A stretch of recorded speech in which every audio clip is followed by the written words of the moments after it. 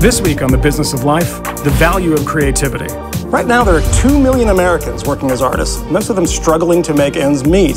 There are also people making piles of money, so it is all worth the risk. Everything you need to know about art and music, broken down through facts and figures by the smartest people in the room. There's X amount of money coming in on these widgets that are being sold. The band is necessarily not seeing any of that money because they always owe the label money. This is The Business of Life.